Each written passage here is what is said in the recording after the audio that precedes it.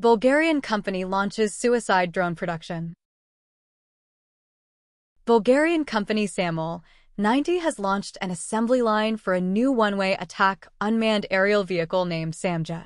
Developed in collaboration with Swiss defense drone specialists Aladrone SAGL, the Samjet is designed for cost-effective and rapid production, with a design resembling the Iranian Shahed 136 drone. Samjet is a next-generation loitering munition drone that features autonomous takeoff capabilities assisted by rocket engines. It is engineered for high-speed flight and ease of use, requiring no assembly. All Samjet units can be operated using a common ground control station.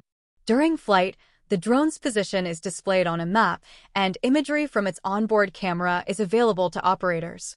The drone is equipped with a forward-facing camera stabilized on 3 axes, allowing for movement and zoom control to identify and confirm targets during the final attack phase.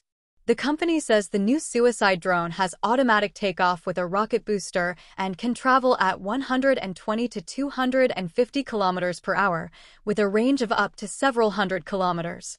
All our Samjet units can be operated using the same ground control station. During flight, the position is displayed on the map, along with the image from the onboard camera, a company representative stated. This integration ensures ease of use and operational efficiency for military personnel.